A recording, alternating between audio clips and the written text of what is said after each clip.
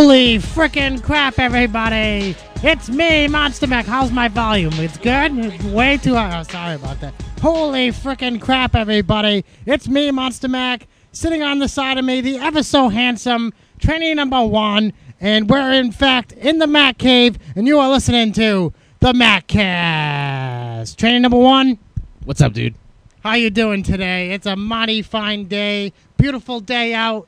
The weather is wonderful for this Mack Cast because. Does that matter? Are we outside doing this? No, we're not, but it lifts spirits. You know what I mean? It makes people's moods good, and I'm down for that. Trainer 1 is going to kick it off with the intro because he's so awesome at it. He's very fine, sexy. I should just get into the intro. All right. You're getting very, very detailed there, Mac. Before we get into the intro, I got a bone to pick with you, pal. Me?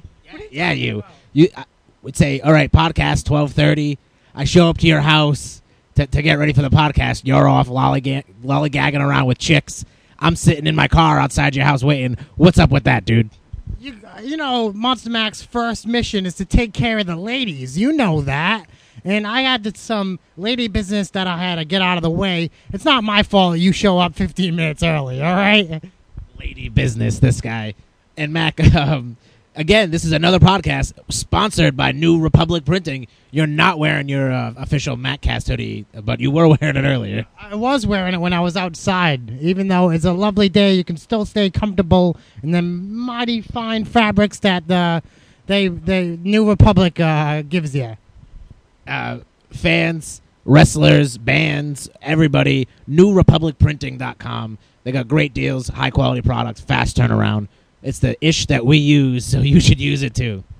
So, with that said, Mac, New Republic Printing on Facebook, on Twitter, all that good stuff. Look it up. In the Mack Cave this evening, we have a former wrestler, booker, and promoter, none other than Lethal Paul himself, Paul Lauzon. My name is Paul Lauzon, and I'm an alcoholic. Wrong meeting. Wrong place. Sorry. That's after the Mack Cave. Sorry. We have no French wine here. That's why we're keeping it. This is a clean and sober podcast. Okay. So how's it going, Paul? How you doing, man?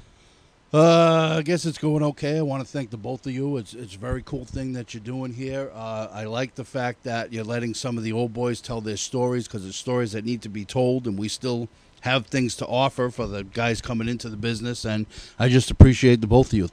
Thank you very much. Oh, no, man. I mean, it's our pleasure. We love having guys come down and like you said, tell their side of the story. And we grew up around this stuff, so it's pretty cool to sit down with the guys that we were watching as fans and then listening to the backstage stories and all that it came from. That's what the MackCast is all about. We like to get the info out to the fans and to the newcomers in the wrestling business.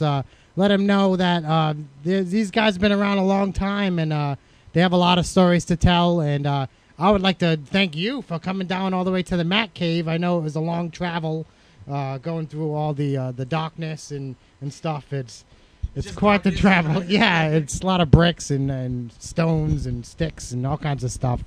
But you made it, and I'm very happy. We're going to kick it off with my first question. We got Mack news, don't we? We usually get into Mack news. Yeah, we are making our wrestling return after some very deserved time off.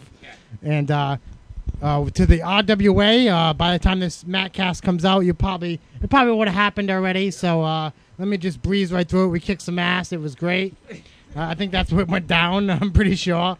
And we also will be defending NWW Extreme Tag Team Championships. And that's going to be coming up in the near future. Trainer 1 has all the dates, so get with him. Hit him up on Facebook if you want to know. That's facebook.com/holy crap, it's Monster Mack. All right, Mac, back to, is that all the news? We're defending the belts May 17th for NWW at the Legion Hall in Woonsocket, Rhode Island.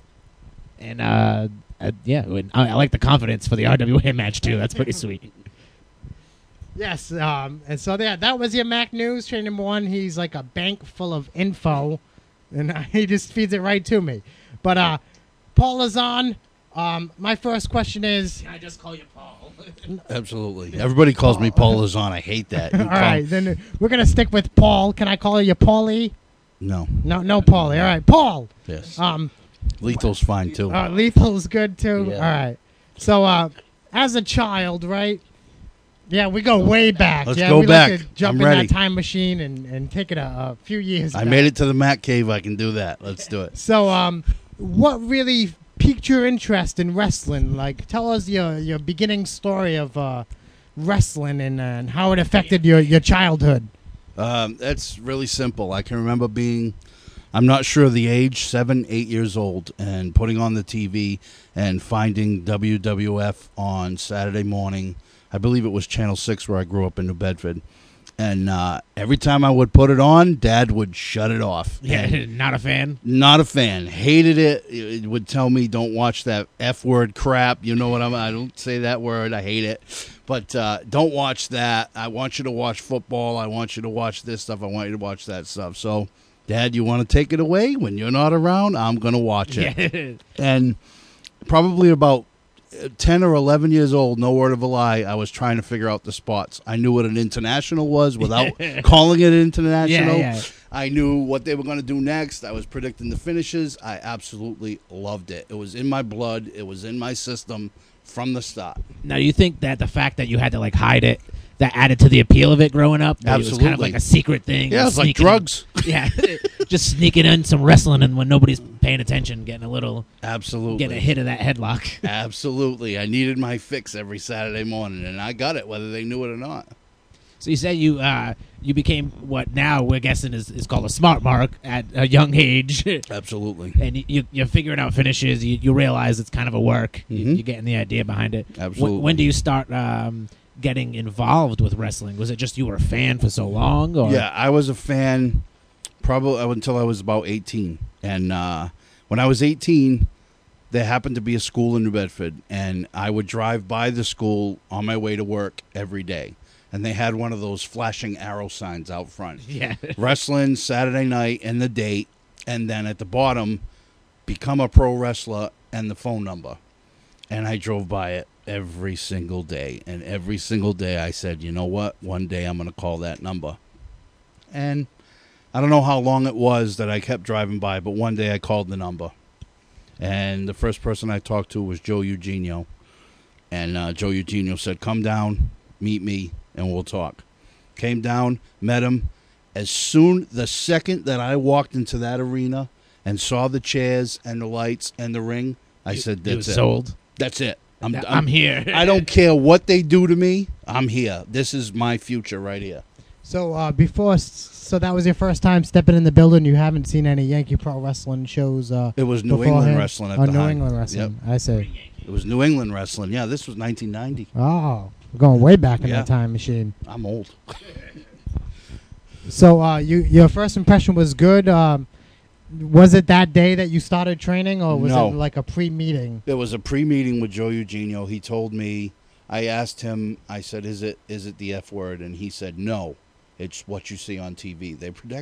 Business was protected then, which is really good. And I said, okay. I said, I would like to come and watch a training. And he said, okay, I'm going to have you meet my office manager. Okay. We made an appointment. I show up to a training one night, and I go into the office, and that was my first meeting with cousin Seth McCoy. Okay. I don't think we got along from the second we were eye to eye. Right away. Right away. I don't think he liked Didn't me. click. I don't think he liked me, and it was probably because of all the questions I was asking. But isn't that what you're supposed to do? You know? Right, yeah. So I asked him, is it the F word? And he said, no, it's what you see on TV. What we do here, I don't care what anybody does anywhere else. What we do here is not easy. We train hard.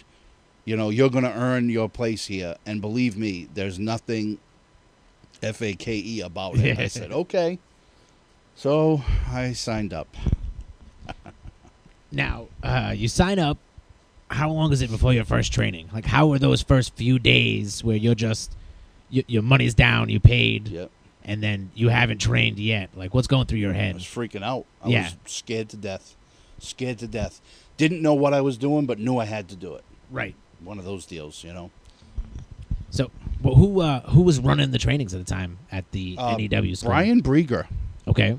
And Brian Brieger, for anybody who doesn't know who Brian Brieger is, there was an old Papa Shango spot where the lights went out, and when they went back on, the jobber in the ring, where his boots were on fire and he had some black goo all over his face. Yeah. That's Brian Briga.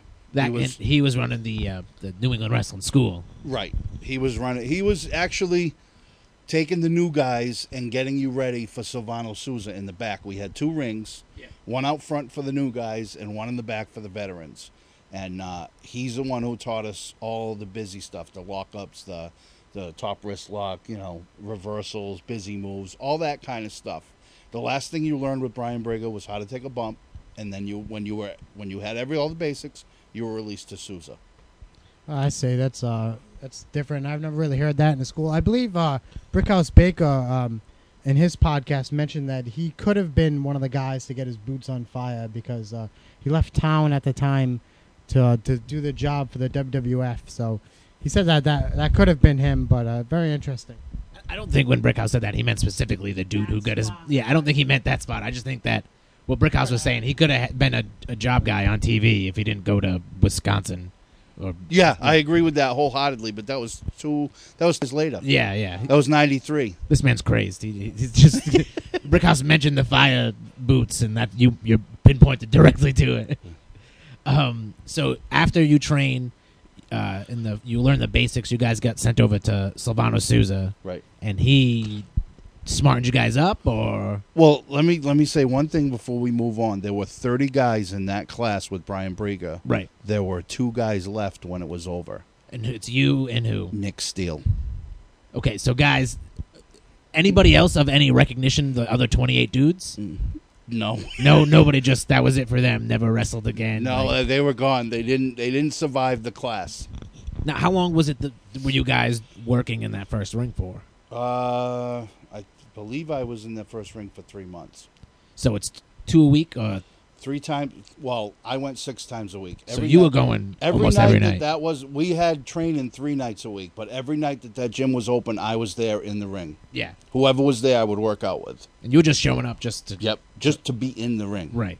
So, but there were 30 guys. There were 2 left. It was Nick Steele and I, and Nick Steele got called over to Sousa's first, and I went home and I almost cried myself to sleep because I figured. Like, I'm not that's gonna make it. Yeah, it's going to be Nick, and that's it. A week later, I was called, but you know how it is. So you go. It's you and Nick Steele. Yep. He's only got like a week on you in the new ring, right? And so Sly Sousa's smarting you guys up, kind of, or like not really, not fully, not right? fully.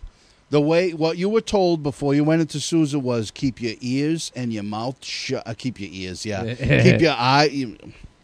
Let me try this one more time. Keep your mouth shut and your eyes and your ears open. Yeah. Do not speak unless spoken to. You're going in there and you're basically a training dummy for the other guys. Respect this business and learn where you come from. And that was what we had going into there. And we did. And the veterans didn't talk to us. Right. Nobody talked to us. You guys basically were the tackle dummies. You earned your spot, and it's not like that anymore. It really isn't. There isn't a place where you can go and the other guys are role models for the new guys coming in. Right. These guys were basically,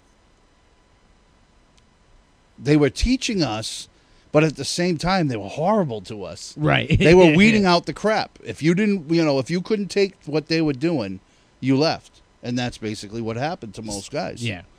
So you had to be a special person, This is 1990, you said, right? About 1990, 1991. So wrestling is on, it's pretty huge from the 80s. This is before the steroid deal, the second one? I believe, yes. I believe it was. Because there was a weird dip in business in, 95, They had 94, no problem 95. putting 500, 600 people in that mill. And that's No what they were problem. doing on the regular. Yep. And that's no names.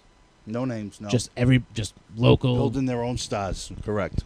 And do you feel like that's missing a lot in indie wrestling now? Absolutely. 100%. Did I ever bring a name into LPW? No, there was a reason for it. Right, because you were trying to... Because those guys there didn't deserve someone to come in off the street and take away all their thunder. Right. That's how I feel. Now, how long did you train with Silvano? Well, how long It trained with wasn't him before long. your first match? Because I'm sure. Yeah, you- it wasn't after long. You started But wrestling, of you course, popped Nick back Steele in. got his first match before I did. Was it just a week before? Or? No, it was. No. We ran every 2 weeks, so it was probably 2 weeks before me. Okay. He got the first deal, and then I got the second one, and I remember the day they called him again. I went home. I felt horrible. I said, I'm not gonna be able to do anything in this business. You know, you just keep second guessing yourself, and I'm killing myself for what? We did chop shop all the time. I don't. You guys, you know what shock bait is? Shock bait, no. Shock bait is one guy's in the ring, and the rest of the guys come in for 2 minutes and give you all of their moves. Oh. So they just hit all this shit. Sounds right. They hit all this shit for 2 minutes, and then he says, time. That guy slides out, next guy slides in, and you keep going. We did chop shop and shock bait so much. Yeah. We ran 2 miles before we started working out. Every train. Every single training. Just running around the building. And Souza would whip chairs at our legs for us to jump over them. Let me tell you something. It works. Yeah. Yeah, I It believe absolutely it. works. What a strong foundation anybody came out of that trained with Souza. It was unbelievable. The basics they had, and anybody with good basics will be a good worker. Anybody. It was something else. It was amazing, So you finally got the call for your Right. first match. Mm-hmm. What kind of thoughts are going through your head? Like, who's your opponent? Scared to death. My opponent was Dave Roulet, Shockwave. Pre-robot shockwave. Pre-robot Shockwave, yeah. We had our own Shockwave. And he was a big guy. And they told me you're working with Dave. Now, at this time, I'm 150 pounds, So maybe. small dude. Yeah. Yeah, really small. I had to borrow my boots. I had to borrow my tights. Somebody grabbed me by the back of the head and said, if you borrow those, make sure you return them to him. I forget what it was. It might have been Colossus. Yeah. Who'd you borrow them from? Maverick Wild. Okay. And he said, you better return them and do the right thing. And I said, I will.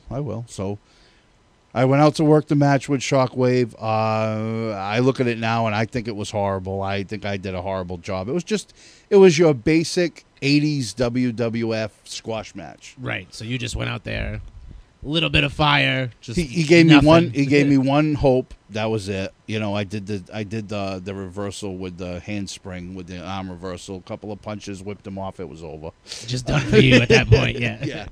And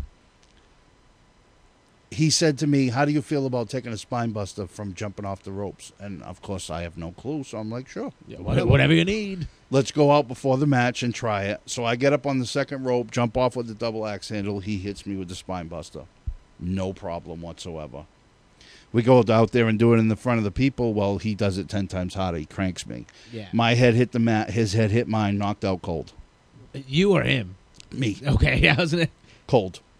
I still have the tape. I watch it every once in a great while, and I say to myself, that's how I started my career. That's match one right Out there. cold. I woke up with the ref saying to me, oh, shit, you all right? You all right? Oh, my God. That's a terrifying way to wake up with just people around you going like, dude, are you okay? Yeah, I was out. Huh? I was out. So they rolled me out of the ring.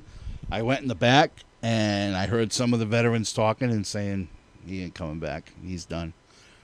Monday night, I was back in training, and the guys were like, oh, All right. maybe we got a contender here. So that was that. Even though you got knocked out cold, did you remember the return your boots? Yes, I did. Yes, So I that to did. make sure. That was one of the first things I did when I came through the back. They were like, are you all right? I'm like, hold on. I gotta take care of this. Now, rough estimation, how many undiagnosed concussions would you say? 8. At least? 8 or 10, yeah. Yeah.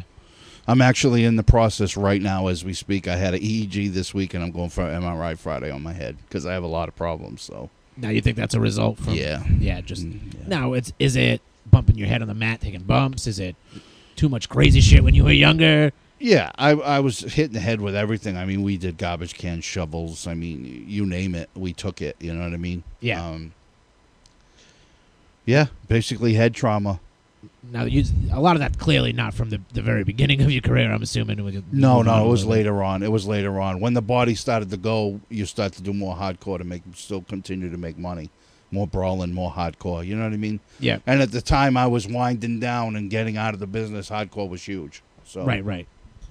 So, you have your first match. Mhm. You get jobbed out. Mhm.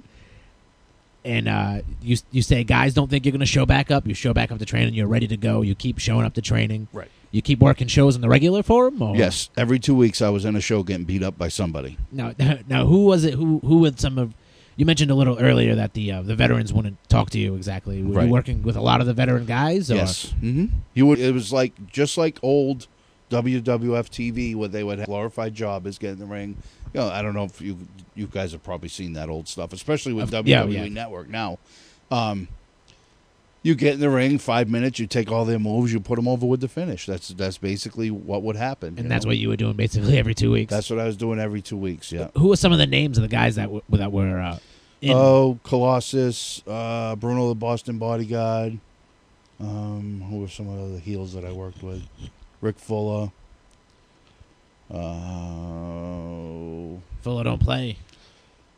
No, Fuller didn't play with me in the beginning. We're good friends now. I love Ricky now. We're great now.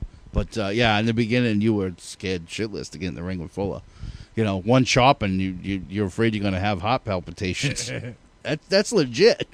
Have you guys been chopped by Fuller yet? Oh, one time at a training, Oh. like before a show at one of your deals. Oh, no kidding. Yeah. That's in a match. Usually it's a lot hotter. Oh, I would assume. Yeah. The training chop, I was just like, whoa, okay. Yeah, he's something else. I love Ricky. He's a big dude. So you just started off in wrestling. What were you looking at for a ring name or gear? I wasn't. Or anything like that? I wasn't. Nothing We weren't. yet? We You were weren't just- allowed. You weren't allowed. The way it is now, guys come into indie promotions with their gimmick, with their name, with this and that. You weren't allowed. I was called Paul Lauzard, Lazard, because Souza didn't know my last name. Ah. So he just made one up. And that was it. That was your name. And if you said anything about it, I probably would have been out. So you shut up and you do your job. So, as Paul Lazard, how long did you work for New England Wrestling? I worked, well, as Paul Lazard, it was about a year Yeah. that I did jobs and got beat up by everybody. Where was the turn? Well, when they moved to Coggeshall Street, this was Belleville Avenue in New Bedford. Yep. And then they moved to Coggeshall Street. And it was like almost directly right around the corner, another mill. And then I went to, I don't believe Silvano Souza was there at the time. I forget who was He was already booking. gone, or- Yeah, he was already booking. The boys were calling me Lizard Man all the time. They were saying, yeah, you should do a Lizard Man gimmick. So before I knew it, I was painting my face green with green gear, and I was Lizard Yeah. Man. So Now, Lizard Man, did that help out with your win-loss record at all? absolutely, I was going over on veterans As Lizard Man? as Lizard Man. Yes, I was. Now, do you think a lot of that was kind of like your payback almost for doing the jobs for so long? or- No, I think I'm pretty sure Joe Eugenio was booking, and I think he was smart enough to know if I don't create baby faces, the ticket sales are going to drop. Right, You know what I over- mean? yeah. So he created Lizard Man, and I seemed to be over, and the more they put me over, the more You got over. I got over, and, things started to snowball from there. I went over, my first veteran to go over on was Blade Runner in PAL Hall. Yep. And I thought, sure, he was going to beat the shit out of me. I was like, this guy is not going to go for this. And he was Yeah. so professional. It was unreal. When it was time to go home, he goes, this is, he said something like, this is it, kid. And then he thanked me. Yeah. And I was like, whoa. Yeah, he's thanking you. I'm starting to learn, that this is pretty cool. I got my ass kicked for all these years, for all this time. It was worth it. right. Now I'm starting to be, I'm not a veteran, but I'm in that in between. You're at least getting some respect. Yeah, from where the they're boys. starting to respect me. Well, when you punch somebody in the face 10 times, you end up respecting them. Right. Like he didn't Inevitable. complain. It's inevitable. Yeah, he didn't say nothing. As many times as cousin Seth McCoy freaking stiffed me, and I never said a word and kept doing my job. He can hate me all he wants. So from the Lizard Man, you're getting over. Right. You said you're beating veterans. Mm-hmm. Is there any title contention for Lizard Man? or- Well, what happened was Bob Evans, Brutal Bob Evans, we discovered him from a public access show. And we went there, and we asked some of those guys if they wanted to train. It was the origins of Power League Wrestling. And most of the guys didn't want to. I find that a lot of backyarders want to be backyarders, and they're a little afraid to take that next You just step. kind of get stuck there. Right. So a lot of guys didn't come. Bob came, and one other guy came, and the other guy ended up quitting after a couple of weeks. But Bob stayed. So I remember showing Bob punches, kicks, things like that. So believe it or not, I'd like to go on record and say I was one of Brutal Bob's first trainers, which...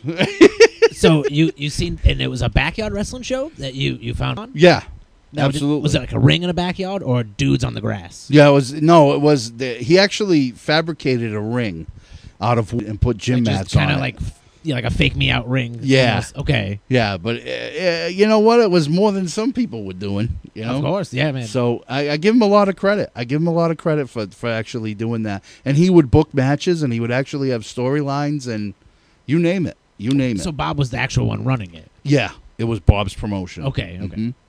It was his first taste of pro wrestling. Yeah. So he came to New England Wrestling, and we started training him. And what happened was Brickhouse did go to, was it Wisconsin, you said? I think it was Wisconsin is what Right. he said, yeah. And Brickhouse and this guy, Bulldozer, a Kowalski guy, huge guy, 6'4", almost 400 pounds, really big guy.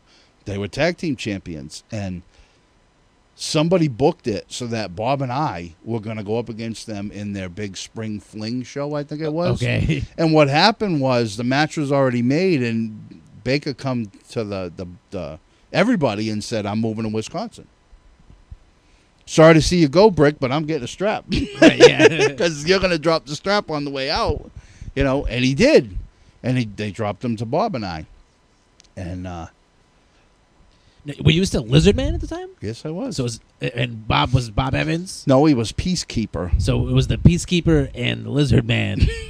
What a great tag team, huh? Did you guys have a team name, or it was just kind of No. two singles names together kind of guy? Yeah, it was the little green guy and the tall redhead. I need to find a picture of that. I'm just saying. I have. I'd like to see some video footage of that one. Oh no, you don't. No, you don't. So the Peacekeeper and Lizard Man, you guys are tag team champions. Right. And we get married to the dragons, the Black Dragon and the Red Dragon, Pete Laporte and Kenny Watson. And you just work with them. And we worked with them Everywhere. everywhere. And New England Wrestling had so many road shows in those days. We were gone every weekend. Yeah, Joe was running a lot of schools, right? What a time. Were you guys switching belts? Were you dropping it to them? And getting it back? No. And I thought that's what was going to happen. I was like, okay, this is it. We're going to drop them to the Dragons. Never happened. Never happened. We were going over on them everywhere. I was introduced to so many names on those tours. It was unbelievable, Now, all these away shows you were doing, were you just working for New England Wrestling? Is that pretty much it? Yeah, that's all I was doing. You weren't reaching out no other places at that time? Not yet? No. I was afraid to. I figured I needed a lot. I need to learn a lot more before I dared go into someone else's locker room. I was going to say, I was going to ask if it was a choice from you, which clearly you said it was, or if it was, because we get a lot of guys talking about how Joe didn't like his guys working anywhere else. No, not at all. No, he was very, maybe that's why the mentality was to tell me, you're not ready to go anywhere else. Right. Because I thought I wasn't. But you're right. No, he didn't like that at all. If some of the higher up guys went to work with somebody else, if they basically, like a Rick Fuller, if he told Joe, I'm going to work there, whether you like it or not, Joe would show up at the show. Because he wanted to see how his guy was being used. Stuff like that. Joe did that a lot. He would pop up at random other indie shows. Right. Like he showed up, AJ Hott at one point was working for a place called PTW, and Mack, you were on the show, and Joe showed up because AJ was there because he wanted to see. I remember everybody in the locker room freaking out, and like freaking out that Joe Eugenio was there. It was like this big deal and all that. I remember listening to guys like being all nervous or whatever. Now, you were a promoter after that. Long after, obviously. Well, actually, no, because then there was Coastal Pro Wrestling. Now that I think about it. Yeah, and you ran Coastal Pro. So, Bob and I lost the straps. And then if you want to jump around, we can jump around. Oh yeah, I was just gonna say, did you ever like hold that same kind of rules with your guys like that. You can't really work anywhere else. No, or is it just because it's a totally different time? Yep, you can work wherever you want if you work for me. You can work wherever you want, but if I book you in a storyline, I need to know that you're going to show up. That's all. Actually be there. That's all. So so back to you and Bob. Bob and I ended up losing the straps at the Whalen City Festival against Colossus and Blade Runner, and I was upset about that because they didn't want the strap on Bob. Nobody wanted the strap on Bob because he was too green. And they would always tell me, you deserve it, he doesn't, so we need to take it off you guys. And I was like, fine, okay, I'm fine with that. But when you beat the shit out of two guys in front of a couple hundred people the whole match and then hit them with a board at the end and cheat to beat them, there's no psychology in that. Right. There's none. Like, why did you've been beating these guys down the whole time. Right. You should have just pinned me. I wasn't going to complain. I would have done the job, no problem. But then I got hit with a 2x4 at the end, and then they pinned me? Come on. I mean, and at that point in my career where I shouldn't have known the psychology, I did. Right. You knew, even at that point, that shit even wasn't at that point, that wasn't right. I have no problem doing a job for anybody. You don't have to. And damn it, did that hurt? Yeah. It was a stiff shot with that 2x4. That's why you remember it, too. Right. Exactly. Knock the shit out of here. Right. So you guys lose the tag belts. Where does Lizard Man see himself?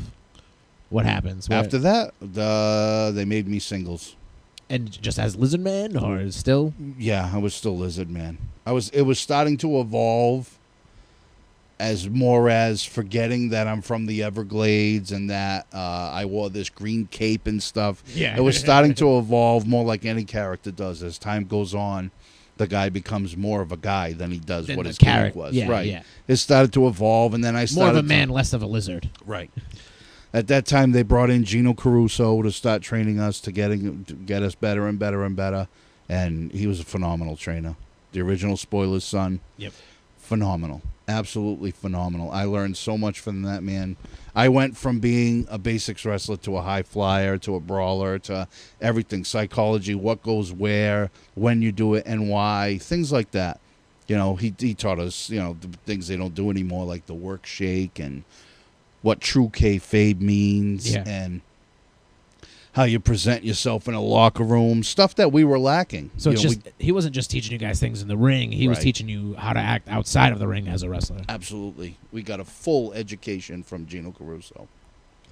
Now, you have obviously a lot of the old school mentality in the way that you were trained. Right. Did you try to instill that in your training, too, when you started running a school? I did, but I didn't do a lot of the training because I'm so beat up. Right. No, I don't mean you specifically, but I mean you put guys that you knew. When I was in gorilla position, before the guy would go out, especially the guys that were green and new, I would always stop and give them some advice before they went out and did it. I tried to pass on some of the knowledge to them. If you believe, they'll believe is one of my biggest ones. Yeah. You go out, I would tell them they'd come back. I'd say, you're out there, kid, and you're not believing in yourself. If you don't believe in yourself, they're going to laugh at you. You go out there and you believe no matter what. If they don't believe today, they'll believe next time. If you're not selling it, they're not buying it. That's right. That's a good one, too. And so you become a singles guy. You're working every 2 weeks still. Now, where are they running? It's just... it's Cogswell Street and then Street, on the road. They would rent a van and put 9 or 10 people in a van. So it wasn't even just you guys were driving up there. They were doing it together. They were like, slap everybody in here. We're going to a show. Kind of thing. So it was awesome. I was gonna say that sounds like a lot of fun. It was awesome. We were completely drunk off our asses all the way there, all the way back. We would pick up names at the airport. We pick up guys like Coco Beware and Jim the Anvil Nighthawk, and they were partying with us. Yeah, they're just get in the party van. Let's do this. You want funny stories? I'm down with. We're always down for a funny story on the Mackcast. We got Coco Beware in the van. We're drunk. We are massively drunk. We stop at a rest stop, okay? It's in the middle of the winter. There's 15 feet high snow mounds from them plowing the rest stop. Coco Beware climbs all the way to the top of this snow mound, drops his Zubaz, and starts pissing. Now, he's doing this hula dance while he's pissing, and I believe it was Derek, Blade Runner, who yelled, "Coco, there's a statey coming." He turned around and said, "What?" and tumbled down the whole snow mound, pissed all over himself, and laid there laughing. And we're dying. Everybody was on the ground dying. quick, short, funny story Yeah, I remember on the road. That's the stuff that sticks with you forever, though. It's the little things, like yeah. the funny stories that are there no matter what now. I had a fist fight with Colossus in the van. Just started brawling. Any real reason? No. He said something to me I didn't like, and I blasted him in the back of the head. And he turned around, and we had a seat between us, and we're whack, whack, whack, whack, going at it back and forth. Guys are trying to pull us apart. Homeboy's still just driving. Yeah, yeah. Gotta get to the show. Let them hit each other. Yeah. So you're a singles guy. When do you start working outside of New England wrestling? When Nick's father, which was Frank, started having problems with Joe. And he was like, screw this. I can do my own promotion. Yeah. So he started he called me, called Nick, Bob, Brian Briga, and he said, all of us, let's go start our own promotion. And I'm like, I'm kind of on the fence about, I don't know enough, this and that, blah, blah, blah. And he gave me a good pep talk. He's like, you know enough. I'll run the business. You guys run the wrestling, and we'll know enough, So I made a mistake. Now I'll say it. I didn't say it then. But I made a mistake, and we started Coastal Pro Wrestling. And we did good. We had a school. We ran shows at VFWs.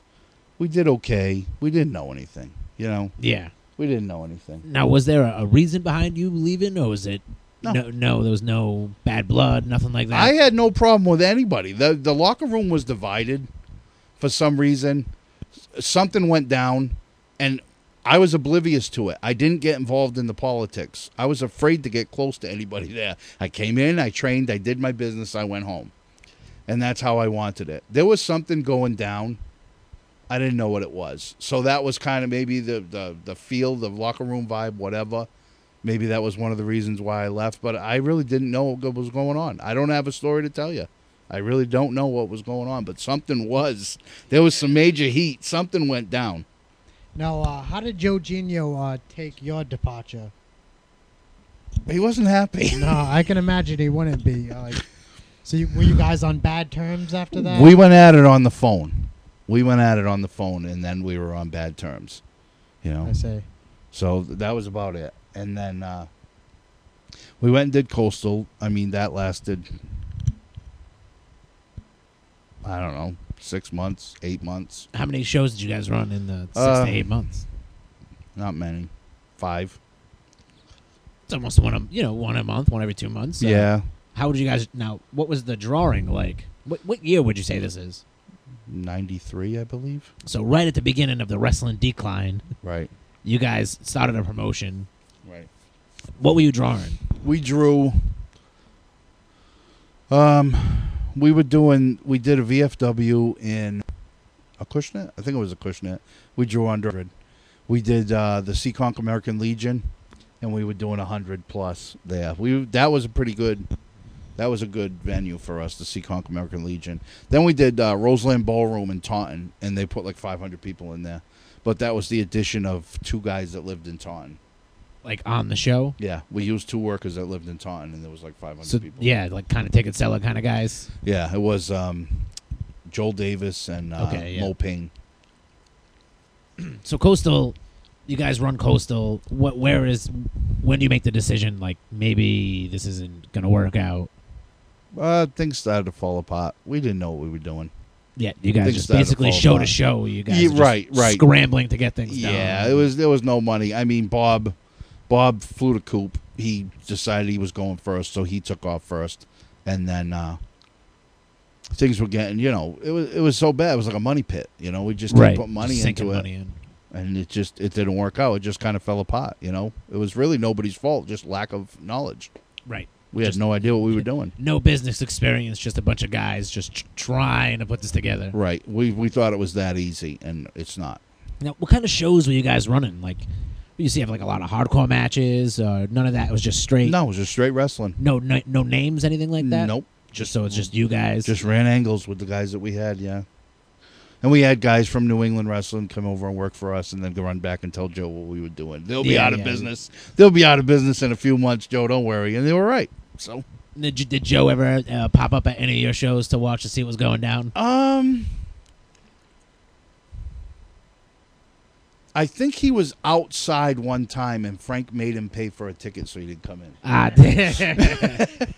I think that happened one time, and then he never showed up. try to get again. Joe to part with money. Not exactly an easy thing to do. Yeah, but it's funny you should say that. A lot of guys complained about the paydays, but I got, not then, but when I went back years later, Joe paid me in Fall River, New Bedford, which he never did on. Right. It was. I would go one and or the find other. him. Yeah. Mm-hmm. So, Coastal's all done. Right. I go back to New England Wrestling. You just go right back to New England Wrestling. Went right back. And they have no problems. I right? went to apologize to Joe. He told me, don't apologize. I just need you to be loyal to me. You need to stay right here. And I said, okay. And in the back of my head, I'm thinking, first opportunity that I have, that I am out of here. I'm just coming back for the experience, blah, blah, blah. So I went back, and Sousa put me under the hood and made me the Black Demon. So the Lizard Man was done? Done. Dead. Squash the lizard. Right. So now I'm back to being a job guy as the Black Demon. So do you feel like you started all over again? Mm-hmm. I was going to ask you, do you feel like they treated you differently after your departure? Yep, I did. I see. So you're doing straight job matches from there? But I'm Not sure straight. They were 10-minute, 15-minute matches, but I was jobbing. Yeah, but with more experience this time. So Right. I'm sure you got over a little more. Right. I was kind of, when they would put me with newer guys, I was kind of getting the new baby faces over. Now, are you still going to practice every week? Or Absolutely. Yep. Still same trainers, still just working with... No, Sousa was gone. Gino was gone. It was whoever was there that night. It just whatever guy showed up to help out. Yeah. Now, again, what are some of the names that were coming through to help out with you guys? I don't remember. I remember working out. I remember working out with Nick a lot. Yeah, and whoever showed up. Yeah. I don't remember. Be honest with you. Nobody, local guys. Yeah, just everybody. The local guys. Whoever was in New Bedford, Fall River. We worked out at a place in New Bedford. Then they moved it to the PAL in Fall River. It was all over the place. You said when Joe said you needed to be loyal that you were just thinking like whenever my first chance to get out of here. When was that first chance? I believe it was 95 with Big City Mike. I started doing indie shows at that point. We started working. Nick and I would go to places. Oh, geez, I forgot all about the WWF stuff, but let's hear about it. You're skipping right over it, man. I forgot all about it. We hooked up with Jack Savage. I don't know if you guys knew who Jack Savage was. Yeah. Okay. Jack Savage is passed now, but he was in. And matter of fact, coming here, not to give anything away of where the Mack Cave is, but I used to go and pick Jack Savage up, same route to come to the Mack Cave, and it brought back a lot of memories. So on the way here, kind of. There's another way that I appreciate you guys having me here because thinking about Jack Savage again was really good. Sparked up some old memories. Absolutely. Jack was a good guy. Jack, we hooked on with Jack. We used Jack in Coastal Pro as our only ref. We had one ref for every show. And he was a good guy. He worked for Vince for 16 years. And we figured he was a good guy to hook up with because he knew everybody. Yeah. He knew everybody. So sometimes it would be just me, and sometimes it was Nick and I would go with Jack. And every time the WWF was in the area, anywhere from like Maine to... How far did we go? New Jersey, stuff like that. Anytime they were in the area, we would show up. And Jack was like, I'll show you guys how to do this. We'd follow the ring truck. We'd go in the ring door. And before you know it, we're sitting in the locker room with the boys. Right.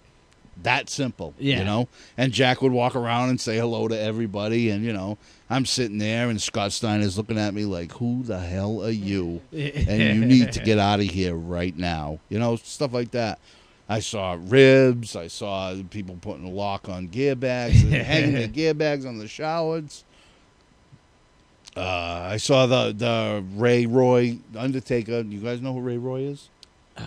The name sounds familiar. Ray Roy was a jobber for Vince. Every show. He was on TV a lot back in the day. Okay, yeah, okay. And they would mess with him all the time. Ray, go in my bag and get this. And he's in the bag and they're like, take her! He's in your bag. Stuff like that. You know what I mean? And the guy they hated him. They hated him. And I would sit there with my stuff. Nick would have his stuff, and nobody ever paid attention to me because if you look at me and you look at the other guy with the long blonde hair and the muscles and he's 6 foot tall, who are you going to use? Yeah. Tall, You know? jacked guy. Yeah, who are you going to use? Yeah. You're not going to use me, so I didn't get used. But that's really that. I mean, Jack introduced us to so many people. We went back and forth with the Hebners. We were in stitches. He would call Dave Earl and Earl Dave, just on purpose, all the time. Just to mess with them. It was hilarious. It was so hilarious. You know, we almost got thrown out of the locker room. I don't know how many times. The boys would look at us like, you know, who are the these hell are dudes? these Yeah. dudes? You know, but then there were a few cool ones that would come and talk to you. We'd talk to Crush, and we talked to. So did you get to pick anybody's brain there, or? Yeah, but sparingly. Right. You know, there was a time where Nick was mocking Bret Hart right behind him, and I hope he listens to this and remembers how scared shitless I was. Bret, I'm looking at the crowd. Bret's behind me, and Bret walks up to me, and he's like, "Oh, they're filling in. It looks like we're going to sell out." And I said, Yeah. I'm like, "Yeah, I didn't know it was Bret." Right. Yeah. And I'm like, yeah, cool, man. I'm like, "Yeah, it looks like it's going to sell out." He's like, "Who you working with?" I said, "I don't know yet." So he's like, "All right, see you later." And he walks by me like this, and I'm like, "Oh shit, that was Bret." You think I should have turned around and been a little bit more respectful? Yeah, I probably should have said hi or something. Yeah, and then he's walking away, and Nick's walking behind him doing the Bret Hart thing like that. I'm like, "What the hell are you doing? We're not supposed to be here as it is." You know, shit like that. Nick was fearless. It just didn't give a damn. Yeah, right. And I'm scared shitless of it, you know, at that time, like, oh. But So you said you started working with Big City Mike. right, we started doing shots for Big City Mike, and Big City Mike was a damn good payday. Holy crap! You drive 2 hours, it gave you $100. I was like, this is phenomenal. It's you a know, good night. yeah, this is a good night. So we started doing shots for Big City Mike. He would call me and he'd say, "I can't use you to work. Can you ring announce?" I'm like, "Yeah. What's the payday? $100. I'll be there. Connecticut. Okay." You know, stuff like that. So I ended up being a ring announcer, a referee, a manager. I ended up doing it all with him. Whatever he needed, I always said yes. Even if he needed ring crew, I always said Just yes. always down. Because the paydays were great. And then he started Salisbury Beach. So I was in. Because I never said no, Right. I was in. So I went up there, started doing jobs for him, and it didn't take long at all. It was a matter of months before I was on top. Now the Salisbury Beach wrestling, Muldoon talked kind of in depth. We had Muldoon on, Right. and he spoke in depth of it. A lot of big crowds, apparently rowdy, Yes. and you guys had time of your life. You have no idea. I could Because sit the here. shows were right on the boardwalk, Oh right? my God! I could sit here for hours and tell you Salisbury Beach stories. That was the best time of my wrestling career. That's what I did for a living. Right. Wrestled at Salisbury Beach. And that's it. That's all I had to do. We wrestled Friday, Saturday, and Sunday Every week? every week, and they gave me a room in the beach house. Damn, man. That's So I would get up out of bed, open the sliding glass door, and the beach was right Just there. right there. How could you ask for anything more? You know, there were other things taken care of too, but we probably shouldn't go into that. But everything we could possibly want was taken care of. After the show, we'd go to a bar. We'd all drink. Rick would pick up the bar tab. Yeah. So that does not happen much anymore. No, it does not. But it was awesome. So we were all drunk after every show, 2 o'clock in the morning, singing "I Got Friends in Low Places," Yeah. and then we all pass out. I mean, that was our weekends, every weekend.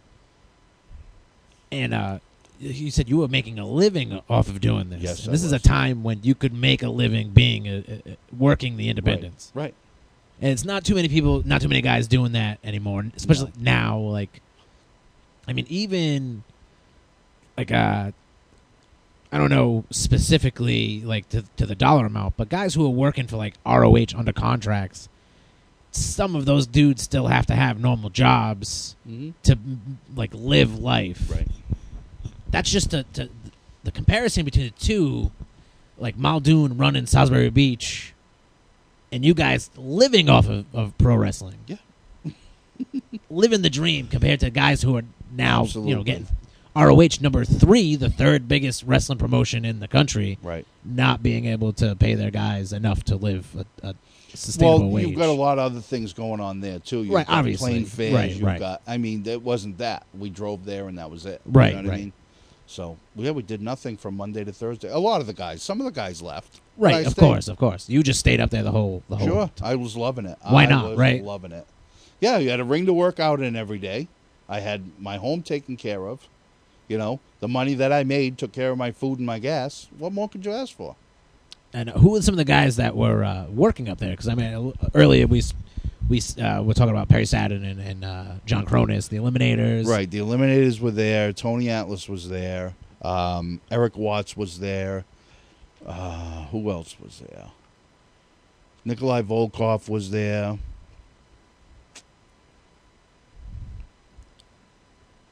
Trying to remember some of the other names that came. Mick Foley was there. I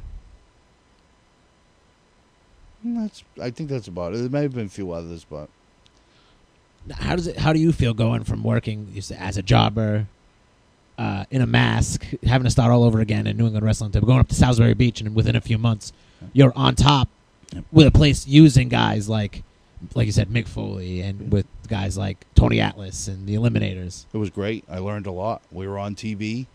We had people. If Yeah, we went out and walked the strip, there was a boardwalk and there was all kinds of carnival games and places to eat and things like that. If any of us went out and walked, we were mobbed. Yeah. Can you sign an autograph? Can you sign an autograph? Mob, take a picture with me. Oh, it was great. It was unbelievable. What was the TV situation there? Was it all of Mass or like No, it was satellite. It was a satellite deal? channel. Yeah, Okay. because I actually watched the first Monday Nitro from in the ring in Champs Arena in Salisbury Beach. We had a satellite feed and a widescreen TV, and all the boys were in the ring watching the first Nitro. That's pretty funny. Just right there. Yep. So you're working Salisbury Beach.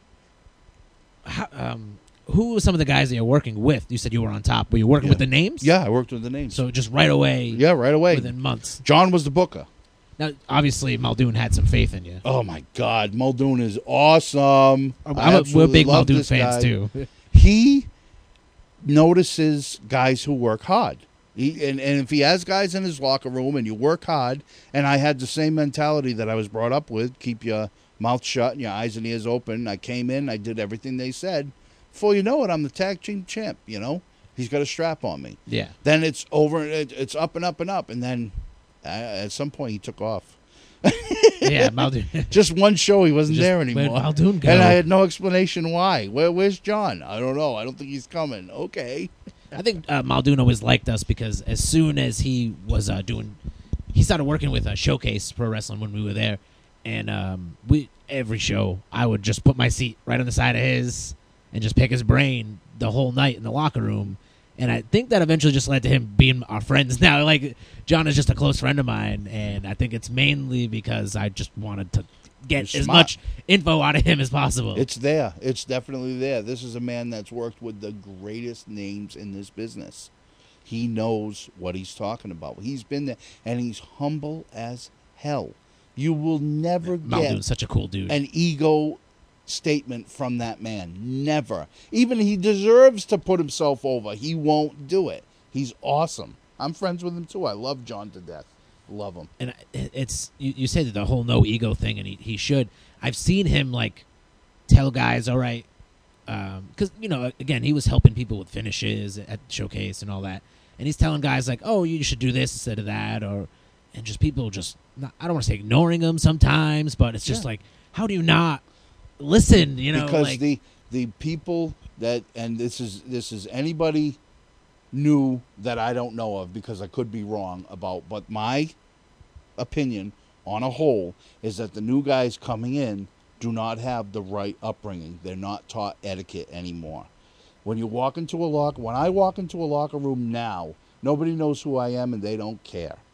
Right. And instead that of wouldn't have introducing happened. yourself, how are you, brother? You know what I mean? Right. That's what we did. That's how we brought. If somebody came in You never know if you've got a guy that was over in Texas and on TV 30 years ago. You know what I mean? Right. This and guy he who deserves your respect. straight made a living doing it, and Right. you're sitting here at a VFW hall with 55 people. Exactly. Probably say hi to that dude and shake his hand. Exactly. You should say hi to anyone who enters in a locker room because they shouldn't be there if they're not. They don't deserve to be right. there. So that's what's lacking today. Now, do you think it's just that there's not any teachers teaching that old school way, or Yeah. if there's too many schools, so guys are just everywhere, and it's I believe there's too many schools and there's not enough veterans teaching the young guys what they should be doing. You have guys who break in their backyard, they do 20 flips off the top rope, a mock promoter will put them over and put a strap on them, and then before you know it, they've gained the respect of all of New England independence. right. And they don't deserve it. They don't. You have to pay your dues, and you have to earn everything you get in this business because there are guys who are dead. There are guys who are paralyzed. There are guys who cannot walk up flights of stairs anymore because they paved the way for these guys. And you need to respect us. You need to know why you can do what you do in the ring because we paved the way for you. I just believe people should. I did it when I first broke in. I paid, my dues, and I honored the guys before me. It should be done all the time, and you don't. You've got these 4'0" guys with gear from Kmart on in the ring, and they're not respectful to the guys who came before them.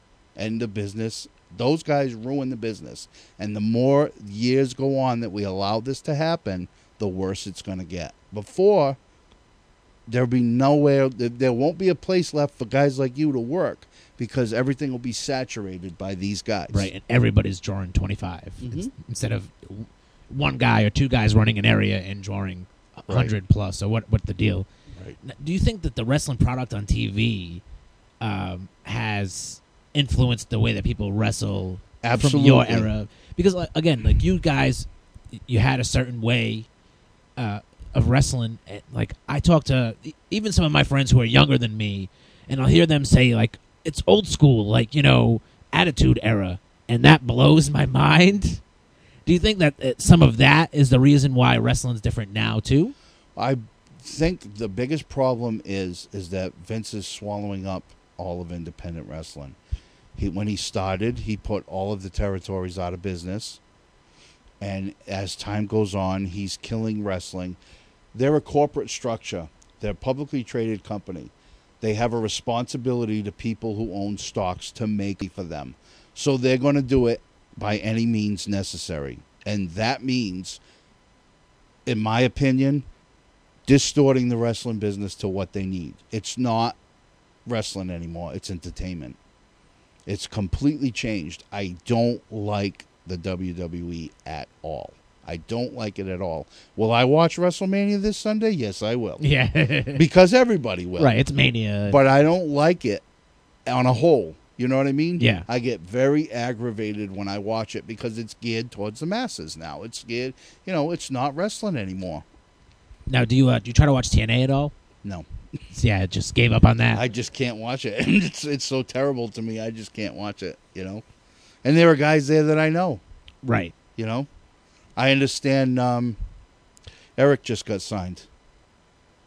The heck's his work name? I can't believe it. It's out of my head. Eric, Easy E. What's his name? Dun, dun, dun. He's part of the new tag team. Have you guys watched it? I don't watch TNA either. Oh, I can't remember. I can't believe this. I used him so many times. I can't remember his name. His real name's Eric. It's going to come to you later on when you're like driving home. You're just going to Maybe. randomly yell it out. He's tag teams with the other guy. I never Eric thought- tagging with the other guy. You know what's funny? I never thought that I would talk like the old timers did 20 years ago. yeah. And here I am. That other guy. What's that guy's name? The place was filled to the rafters, I'll tell you. Damn it. Oh, I'll remember it later. But there's guys there that I know, and yeah. I don't even like the product at all. We're going to get back to the Salisbury Beach. You said that at one point Muldoon just disappeared. Yeah, he was just gone. Now, was there a noticeable effect on the product? Yeah, it was Feast of Famine. I was All of a sudden, Muldoon was gone. Most of the workers disappeared because he wasn't there. I still wanted to work there because I loved the deal I had. Yeah. So before you know it, now I'm on top with Big City Mike. I'm working the main event every single weekend with Big City Mike. Yeah. Yep. And he says to me, "What can we do for a blow off? What do you want to do for a big match?" I said, "Let's have a Singapore Caning match." He goes, "What the hell's that?" I said, "We get a Singapore cane, we hang it above the ring." I said, "You're taller than me, you'll get it first." I said, "And we'll beat the shit out of it with it." Okay, he had no idea. Just no clue, yeah. None. I gave him the address. He ordered 2 Singapore canes in case we broke one, threw one into the ring, hung it up. He goes, "Okay, what do you want to do?" I said, "Let's go out there and wing it." Screw it. Screw it. He says, "Work." All right. I said, "You're going over. Obviously, it's the blow off." We went out there. And if you don't rig them things properly, they can hurt. We didn't rig them real bad. Like you said, you just said you bought 2, you threw them under the ring, hung one up. Yeah, them things are pretty vicious. Right. And I think he thought I was going to work it when I hit him. Yeah, no. Because as the match went on, the shots got increasingly harder and harder and harder. We were juicing. I had welts all over my body. Oh, man. It was nuts. It was just nuts. And he had no idea. To the fact that when the match was over, we got in the back, and we're looking at each other, and he's looking at me, and the only thing he could do was shake his head. Like, awesome idea, dude. Yep. I think this may have been a terrible situation. Yep. Yeah, fans went wild. Yeah, all 17 of them. Now, attendance had been hurt? Well, attendance was hurt, but actually that night there was about a foot of snow on the ground. Oh, okay. So only the people who could walk to the arena were there. Right, yeah. I was like, "Rick, why don't we just blow it off and we'll do it next show?" "No, we're doing it tonight." I was like, "Okay." Just adamant about doing it. Yeah, so half of being a little pissed off about that, and half of, if you want to do a Singapore Caning match, we're going to do a Singapore Caning match. Oh, my God. I think the first time I hit him, he was in complete shock. I don't know. So you find yourself, you're on top. Yep. How long do you stay with? How long do you stay wrestling at Salisbury Beach? How long are you there for? Until the paydays dropped to $25 a match, and that was it. That's when it started. And that was you said mainly because attendance had been hurt. Yeah, big time. Everything was just going down. And I was he was telling me to get workers because nobody wanted to work up there anymore. So I was starting to bring in guys that I had brought along, T.J. Richter, Alex Payne. Yep. Guys like that. I was starting to bring them up there and cultivate them and try to get them to be bigger and actually and get work. And yeah, actually T.J. Richter was only a ref then. But I was going to transition him into a worker. Right. And he was just, I mean, it was bad. There was no money for paydays. He would say to me, "Tell your friends I'll get them next time." And I'm like, "Dude, I promised them, I told them you were going to give them their $25, and now you want me to tell them, I'll get them next time? So you're going to get them for $50 next time?" "No, I can't do that." Here we go. So that's basically. So the paydays drop off, and where do you go? 95. Now I'm drawing a blank. That was 95, 96. I came home for the first time in a long time. I came home, and I had to start. I had to get a job, and then I had to start looking for indie work again. Oh, I went to Power League. Right to Power League, Yeah, I went to Power League just because it would give me ring time, and I could keep doing close something. enough, right? So yeah, and plus they gave me carte blanche. They would, if Mack Amaral was booking, he would call me and say, "Hey, you want to do a program with somebody? Who do you like who to do you work want to with?" work? Kind of, yeah. And basically, Carlos and Derek were my students. So, Shane Simons and Derek Mohan. So I would work with them. I'd do programs with them, and they would get better, and I would get ring time. That was basically what it was all about, We got to get Redemption on here for a podcast soon. I want to do one with him. I actually bumped into him a few days ago when he mentioned that. Oh, that's cool. I didn't know. I had no idea you bumped into him. No, not that Derek. Oh. I thought, That's Derek Nally. no, This is Derek Mohan, a defenseman. He's Chris Blackheart's right-hand man at Showcase. Oh, okay. You know what I'm talking about? Yeah, I got you now. So, yeah. Oh, yeah, I like that guy. He's a nice guy. Yeah, but Well, I say everyone's a nice guy. Good for I you. like to keep Good things man. a little ground. Good. I didn't realize there was trash talking. That's when what I was I'm in the not trash bathroom. talking to anybody. No, there's no trash talk, man. No. So you said you work with those guys. Was he doing the Jason deal then? No, I think he did that in New Hampshire. I think he did it like sparingly for Power League at that time. He wasn't doing that. He was Derek the defenseman, doing stuff there. And I was basically doing independents wherever I could get them. We were working for Just Incredible was running shows when he was still PJ Walker. Yeah. He was running shows in Connecticut. We were doing shows for him. We were doing shots for him. Worked with, that was my first time I worked with Paul Roma. He was a good guy. I don't know if you guys remember who he is. Oh, yeah. He got blackballed. He's not allowed to get in the ring anymore. They cut him out of the Horseman documentary, too, I'm pretty sure. Yeah. They trashed all over him or whatever. Wow. So that's a shame. He was great. Didn't come off pompous or anything like that? Not at all. Him and Tony Atlas took turns chopping me in a battle royal in Connecticut. It was awesome. Yeah. And they were laughing so hard in the back. They were like, "You're the best, man. Thank you." I'm like, blood dripping down my chest and bruises and stuff. I'm like, "Thanks, welcome. guys." Yeah. I had a great time. So, and I basically did indies everywhere. We'd get guys that I know. It was usually Alex Payne was on the road with me everywhere I went. Yeah, because I took him under my wing. He was 15 years old. He came to Coastal Pro, and I said, "This kid's got something." He's got it. He was a big kid. He was hitting the gym. 15 years old. He had muscles. He was stacked. So I was like, "Okay, I'm taking this kid on the road with me." And we got to be good friends, and we took him everywhere. We put 4 guys in a car and drive 10 hours. We didn't care. We don't care, Just but get then to the show. Yeah, but then you've got the same problem everywhere. You get there, and the money you talked about on the phone is never the money you get when you get there. Yeah, money's not right. Yeah. So there were people got roughed up. Things happened. Belts disappeared. Whatever. You don't promise a guy a $100 payday and have him drive 10 hours with 3 other guys in the car. When they get there, say, "Oh, I'm not going to draw. I can't pay anybody." You can't do stuff like that. Right. So. I always felt a promoter shouldn't rely on the door for the money to pay the boys. Good point. Or to pay the bill. You should have your expenses covered no matter what. In you draw LPW, nobody. if I didn't draw, it wasn't the boys' fault. It was mine. Right. I'm the promoter. I'm the one responsible for putting the people in the seats. You're the one responsible for keeping the people in the seats. Right. I got to get them there first. You bring them back. That's how it works. My paydays were always covered. Always covered. So you're working everywhere. Earlier you mentioned, you start doing the hardcore style stuff. Yeah. And you said this is 96. Yeah, I did a lot of Singapore Canaan matches. That's when that hardcore stuff really started popping off, especially in the New England area. Right. We did, garbage can full of weapons. We did tables. We did everything. You name it, we did it. Yeah, and you were just going everywhere and just... Absolutely.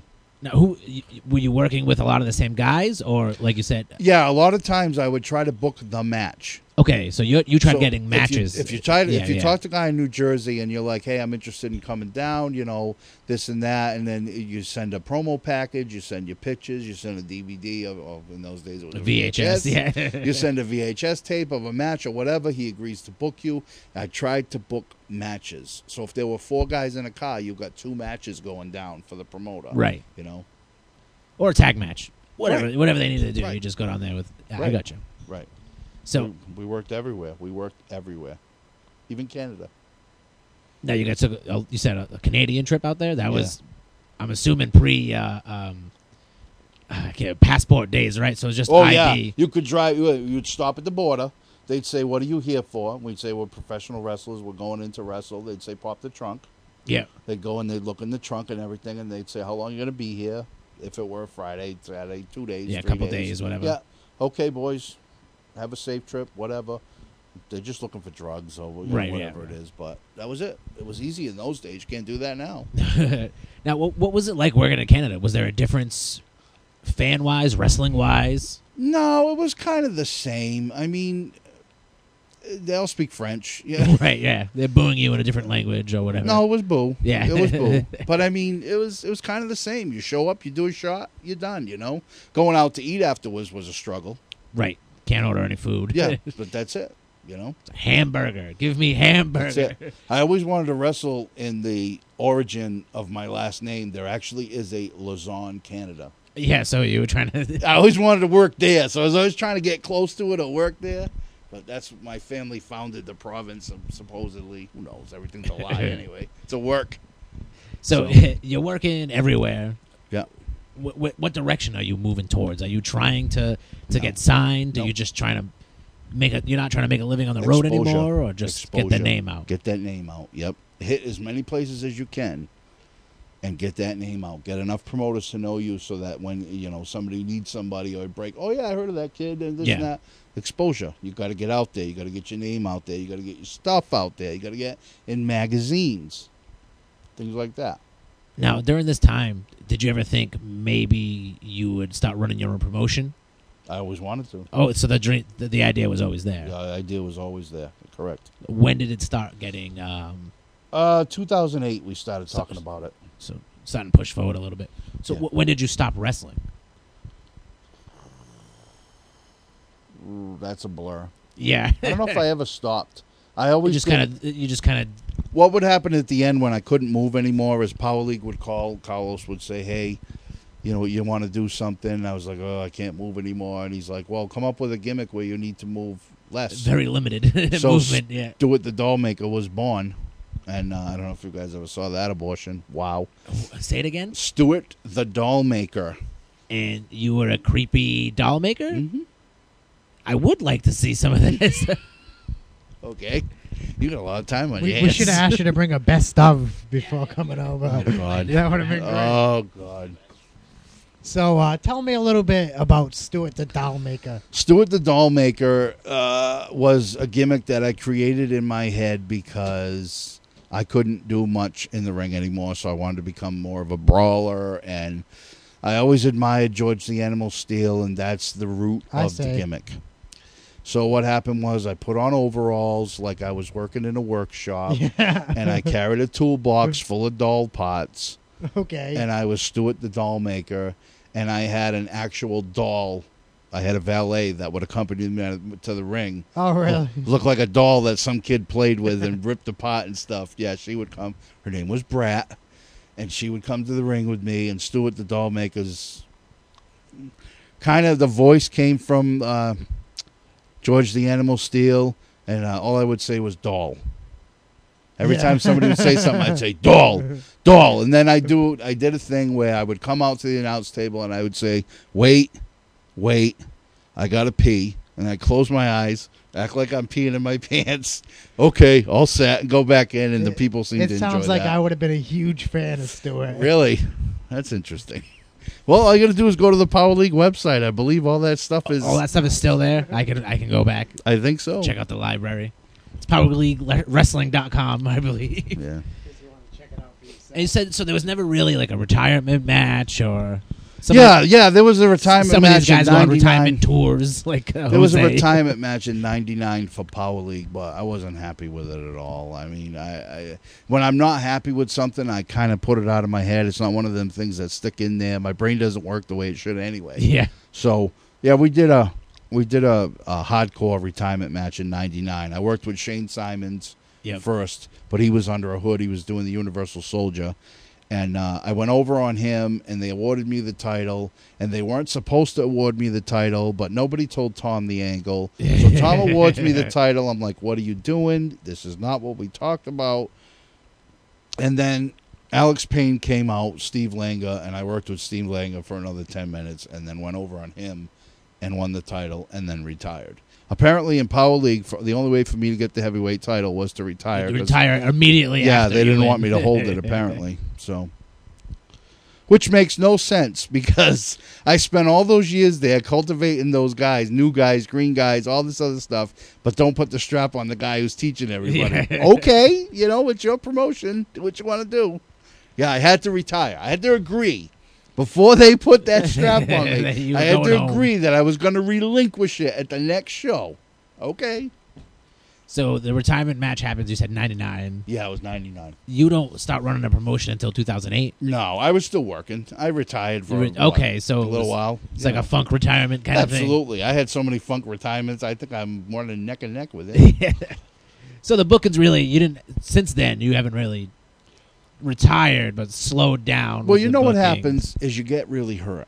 Right. You get hurt to the point where you're like, I can't do this anymore. The pain is too much. And 3 months later, you feel like You're $1 million like, bucks, oh, and you're my like, back "Ah, isn't hey, hurting." pick up the phone. Hey, can you use me? Stuff like that. So, what was it that got you to start your own promotion? Like, because you said the idea was there the whole time. Right. What was it that finally you were just like, screw it, I'm gonna do this? Well, I was basically my girlfriend pushed me to do it because I was sitting home moping around, not wrestling, watching wrestling, criticizing the TV, Just yelling at your television. absolutely Yeah. going crazy. I can't stand what you're doing. She's like, well, if you can do it better, why aren't you doing it? I said, who said I could do it better? I didn't say I could do it better. I'm just miserable because I can't get in there and try to do anything. So she kept hounding me. She's like, you know what? We're not doing anything. Let's run a business, start a business. You know what you're doing. Let's do it. Let's do it. Let's do it. And she just kept hounding me and hounding me and hounding me. I said, okay, look. You realize that this could fail. Now is not a time to go do a wrestling promotion. You realize we could go under. I'll do the best I can to make it work, but you realize it's a chance. She said, is it what you want to do? Of course it is. Yeah. Let's do it. Okay, we're going to do it. So it takes me 3 months to find a building. Now, do you think you went naturally back to a mill because of your beginning days of training and wrestling in a mill? Absolutely, yes. Yes, I always felt comfortable. I thought that's where wrestling should be run. I think a mill is a perfect venue for wrestling. So, let's do it. I wanted to do Fall River. Now we can get a little controversial. Okay. Contrary to popular belief, I did not do it to put Top Rope out of business. I did it because Fall River was my favorite place to wrestle. And Vince McMahon said himself, if the bottom ever fell out, I'd go back to Fall River, Massachusetts. I didn't know that. He said it himself in an interview. He said Fall River has the best wrestling fans he's ever seen. That damn Armory, man. That's a magical building. Absolutely. That's what he was talking about, the Fall River Armory. Right, yeah. I never got to attend any of the WWF shows that were there. I was pretty young, but a few of our friends did. And again, they talk about how awesome that building was to just fill up. I have slight memory of seeing Tatanka when I was younger. I have an awful memory, so I believe I went to one of the shows, yeah. So, you guys, so the Fall River, I heard that, Lethal Pros come in. They want to put Top Rope out of business and all that stuff. And you say none of that's true. It's just because paranoia. You say you liked just Fall River being there. I went on TV and I went on record saying, there's 2 reasons why I want to run in Fall River. Okay, and this is what pissed everybody off. I'm not afraid to do what I believe in doing. So if I get on TV and I say what I believe, I'm going to say it. So I said, these are the 2 reasons why I want to run in Fall River. Spotlight, right? You were on Spotlight? Yeah. Did you see that? Oh, yeah. Oh, yeah. I said, 1, Fall River is my favorite place to wrestle. I absolutely loved working in Fall River. I loved the fans, and I want to give back to them. That's number 1. 2, I can do whatever the hell I want to do. Right. That's what I said. Yeah. And it's true. I don't care if there's another promotion there. I'm not doing it to put you. How the hell can I put you out of business? You don't pay any rent. Even if you draw 50 people, you're gonna do well. Hello, it's true. They have that PAL there. I mean, you can get mad. I'm sorry if you're upset with me saying this, but they have that building, and they ought to thank their lucky stars that they do, because that building is awesome. It is awesome. It's a great wrestling venue. Awesome, unbelievably awesome. And they don't pay much rent, from what I understand. So, more power to you. I'm glad they're still in business. I'm glad they do well. I have no ill will towards them at all. None. I've been harassing Steve Ricardo to do a podcast for a while now. You should. I'd like to hear his rebuttal. So, you're starting up Lethal Pro Wrestling. Who do you call? Yeah, I'm sure you have all kinds of connections from your past friends. I'm sure you need a little bit of help of getting things together. Who do you make the call to? Well, the first person I told was Alex Payne, because he was one of my great friends. So I said, hey, we're going to do it. And he's like, we're going to do what? I said, I'm going to open my own building. He's like, yeah, right. Thought it was a rib, because I rib him unbelievable all the time. I mean, you name it, I've ribbed him. So he's like, yeah, okay, sounds good. I was like, all right, so I'll let you know when I have a building. You can come down and check it out. Okay, sounds good. Call him up a few months later. Remember I told you I was going to get a building? Yeah. You want to come see it? He's like, yeah, where is it? So I tell him where it is, right? And at this time, everything was hush-hush. I wasn't telling anybody because I had this whole marketing strategy, right? I love that I can talk. Thank you so much. I'm so happy I can talk about this stuff now. I want to know the marketing strategy. So, your first idea was, I need a building. Mm-hmm. That's the first step. Right. I say, let's hear about that marketing strategy. Oh, please continue.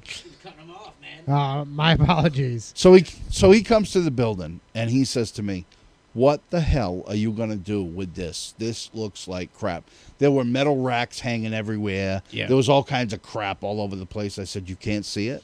Yeah. You don't have my vision. You can't see." I said, "Trust me. Just trust me." So he leaves. I don't know who he told. I don't know what he said, but there was a buzz going around after he left. Right. Okay. So word got out. Right. Word got out. It took me 4 months. All the racks were gone. Floor was painted. All the walls were painted black.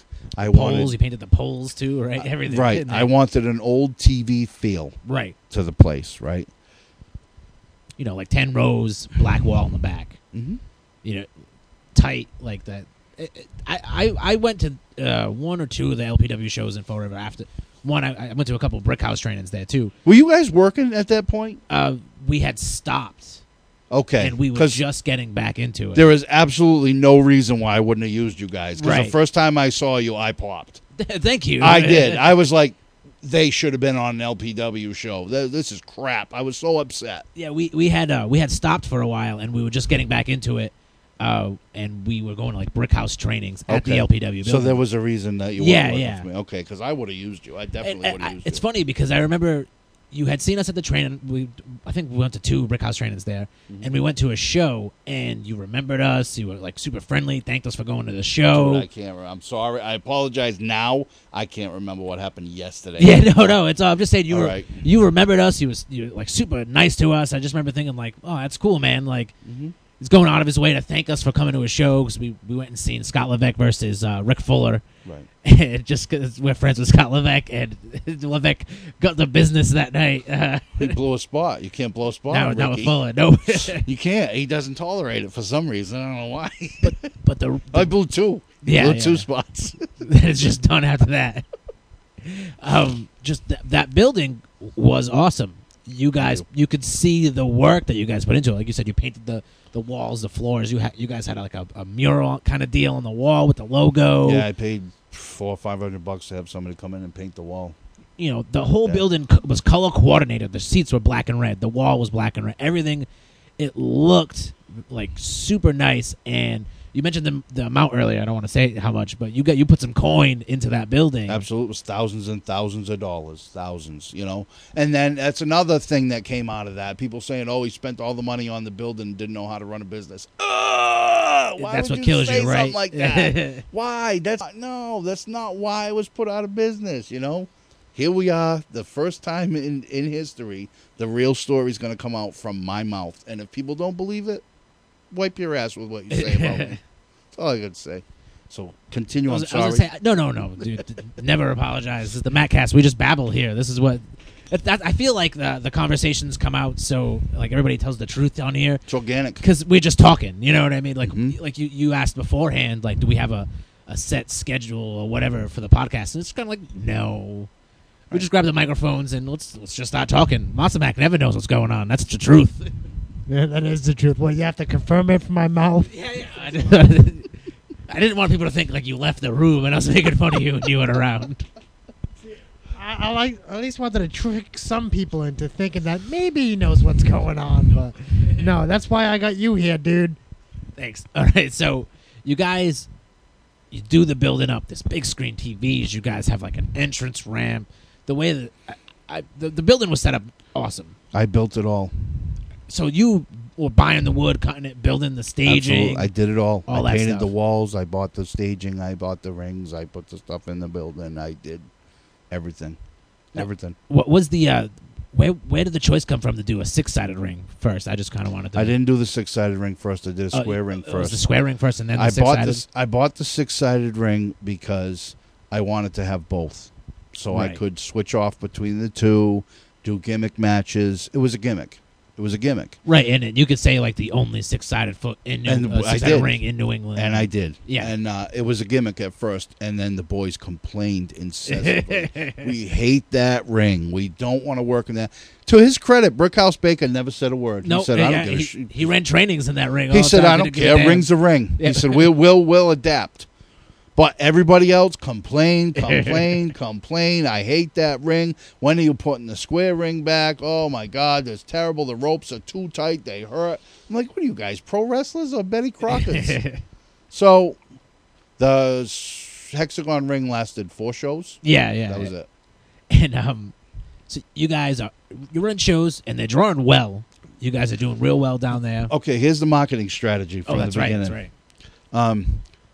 Let me tell a story on TV to intrigue people. I want to grab them from the beginning and then tell a story up until we open the building. So the first commercial is a skull, music, information. Just a little tidbit of information. That and on Raw, right? Yeah, Raw, SmackDown, and every other channel Just on whatever cable. else. Yeah. I spent. I'll tell this. I spent over $1,000 on Just commercials. on TV spots. Just on TV spots. We were on Raw and SmackDown. I was on Comedy Central. I was on Cartoon Network. I was on Spike TV. I was on TBS. I was on everything that my demographic watches. Right. You know, from like 15 to 30. Right. Everything they watch, I was on it. And the first commercial, all it said was, Fall River, here's your wake-up call. Right. I remember these commercials. Right. And then it's if I would have thought about this, I would have brought you guys the best of LPW1 and as a gift for having me here. And I will get it to you from I will get it Much to you. appreciated, man. Thank you. Okay, you're welcome. And so then the second commercial gave a little more information, and then the third gave a little more, and then the fourth one I put Scott Ashworth in the commercial because I figured Fall River. Yeah, everybody, He's gonna if you know draw. wrestling and you're from Fall River, you know And Ash. I got huge responses for that, and I was like, good, it's working. My advertisement's working. Well, somebody went outside the night of the show. I vomited 7 or 8 times. I was a nervous wreck. I was... Show 1. This right? was make you or break you.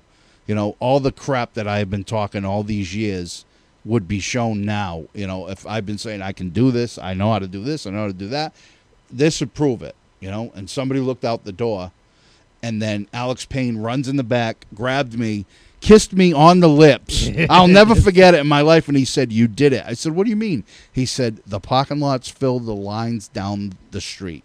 Yeah. Really? He's like, yep. He said, that's it. He said, this place is going to be jamming. And my nerves kind of calmed at that point. Yeah. I was all right after that. But the whole day leading up to it, and we weren't going to open. We had the fire department come in on Monday. Our first show was on Saturday. Right. And the fire department said, you can't open this place. You need emergency lighting all down this back hall. You need more strobe lights for fire. You need more signage. You need this. You need that. We're not giving you a permit. You can't open on Saturday night. So a mad rush at that point for you.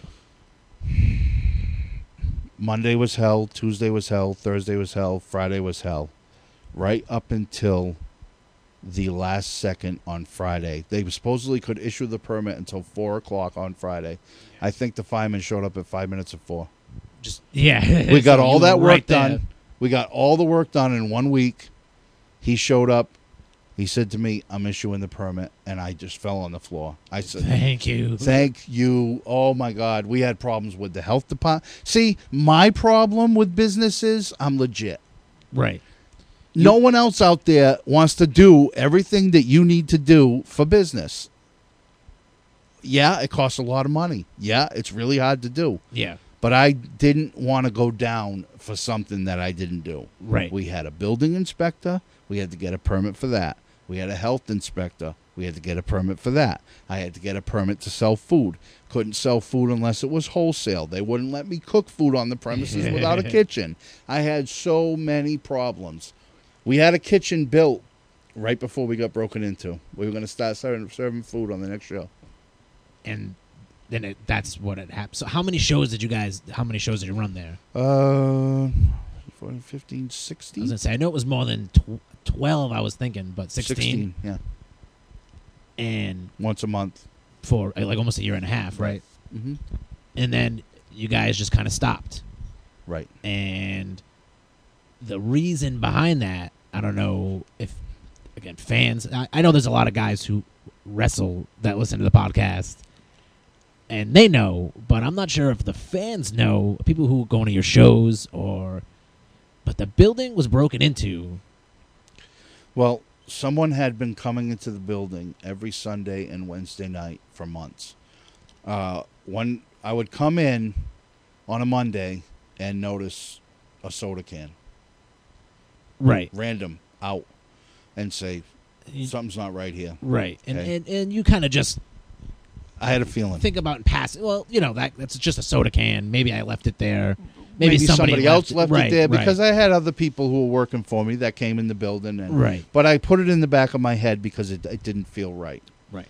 There was a dry erase board in the locker room for us to write things on during the shows and stuff like that, and I would write myself a note and come back the next time and it was erased. Or something else was written on it that wouldn't be from one of the boys. Okay. So something weird, like... Right. You're starting to pick up on all these strange little things. Right. Okay. Things started to happen. And then I came in one day and the lights were on. Now, I had... Anybody who worked for me knew there were a set of things to do before you close the building down at night. Turn the lights off. Yeah. Check the temperatures. There was stuff to do. You got to make sure things are at a certain level because you guys are trying to maintain your business. Absolutely. It was a legit business. Everything was done by the book. Okay. And leaving the lights on for a whole weekend, not good for business. Right. But, okay. So, I had a kid call me, and he wanted to start training. So I said to him, well, I got a bunch of guys coming down on Sunday. This was on a Saturday after a show or something. He was like, oh, I'd like to see what the training's all about. Okay. So a bunch of guys were working out on Sunday, and Alex Payne was going to be there, and Alex Payne I trust to train people. So I said, well, I'm going to put you in the ring with Alex Payne. You tell me if you like it or not, blah, blah, blah. So I showed up on Sunday, and the doors to get in the building were, the deadbolt was still locked, but the other door, there was a double doors, and the other door was locked, and the deadbolt door was sitting on top of the door. You know what I mean? Right, yeah. It was the lock was out, but it wasn't locked into the door piece. Right. So I said, that looks funny. Something's wrong. I walk in, and all my boys are in the ring. And I said, why is the door like that? Well, it was like that when we got here. We thought you were here. So they came in thinking, you unlocked it for them. You went off to go run an errand or whatever the deal. Right. But you know what? I'm walking in, and I'm starting to look around. Everything's missing. The TV's gone. There's a big red flag. Yeah, the TV's gone. And there's lights around the stage, and they're gone. And there's... chairs are all messed up, and you can blatantly see when somebody robs a place, they ransack it. You can blatantly see. I'm like, why didn't you guys call me? What the hell's going on? So I went in the back, and I started to look. The belts are gone.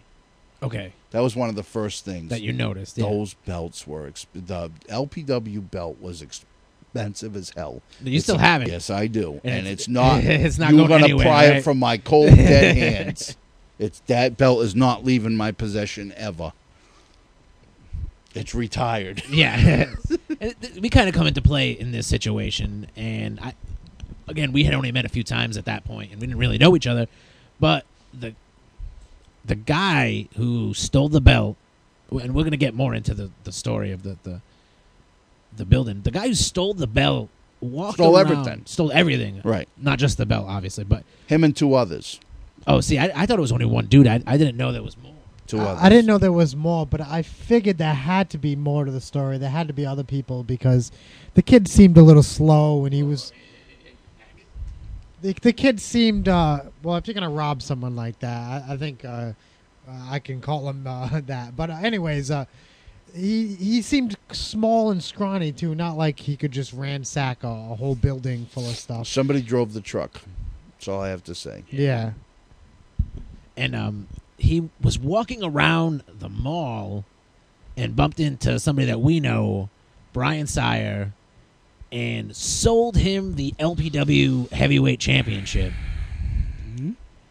And then Sire, I don't know if he spent the rest of the day with the belt at the mall, but he ended up at our house and said, "Hey, look what somebody sold me in the mall." And I was like, "Hey, I need to call Davey Cash to see why the LPW belt is getting sold in the mall." And I guess he went off and everybody took care of it on their own. Yeah. But I'm just glad to hear that you have the LPW belt back, Yes, and I that do. I could try to at least put a little bit of a helping hand in. Because if Sire had not shown up to my house, who knows where that belt would be. Right. Well, Brooke had a lot to do with getting the belt back, right. back, and a lot to do with doing the right thing when everything went down. I appreciate it. I just wish everybody wouldn't have left me out of the loop. Yeah, granted, I'd be in jail now. Right, yeah, for strangling But the kid. yeah, they left me out of the loop, and I didn't know anything for a long time. The police were no help. They were Right, no yeah. help at all. They weren't telling me anything, But what happened was, as luck would have it, he broke in on a Sunday, he stole a bunch of stuff, and blah, blah, blah, blah, blah. Nobody know who did it. Okay. Now, that wasn't the end, right? There's more after Oh, this. there's Okay. more. So apparently Wednesday, he broke it again. Well, lucky for me, a couple of businesses, 2 or 3 down from mine, Right, yep. they actually had 2 guys working overnight Okay. who were in the building. And this kid put on my clothes and called himself Lethal Paul and was walking around the building with a bat saying he was Lethal Paul. And Creepy. yeah, a little. And the 2 guys saw him and said, "What are you doing in here?" And he said, "Paul knows I'm here. It's okay." So they went back into their business and they called the police. Okay, like right there. Yeah. Right there. And the police showed up. They caught him in there. They put the cuffs on him. They called me. I came down. Now I'm sitting as close as you are to me, To the to kid. this kid. Yeah. And the cop comes over and whispers in my ear and says, "Don't touch him. Right, yeah. If you touch him, you're going to jail too." So you're like, I'm sure, right at that. I'm like, speechless. yeah, you I'm don't know. speechless. I don't know what to do with myself. I don't. I'm like, then why you have him sitting here? Get him out of here. Yeah, like get him out of my face. I don't want him dude. here. Get him out of here, Yeah. And they're like, "Well, why don't you try talking to him and get some information out of him?" I said, "Why don't you try talking to him and get some information? I don't get paid to be a cop. I'm furious right now. It's 3:00 in the morning. Yeah. They woke me up. I drove from New Bedford to Fall River, come into my building to find out who's ruined my life. Yeah. Very dangerous. Yeah. Very dangerous. Okay.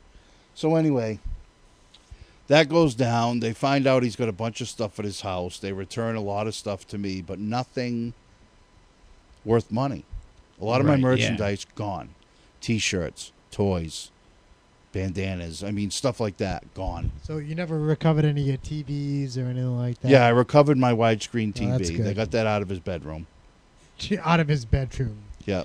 So, not to cut you off or anything, go but ahead. when this first happened and you noticed your stuff was missing, did you have any suspicions on who it might have been? Not until they caught him. No, Not until they caught him. no. Do you think that this perpetrator was showed up to a few of your wrestling shows and checked out the place first? Well, I didn't know until I was gonna say this goes back to the beginning of the training kid, right?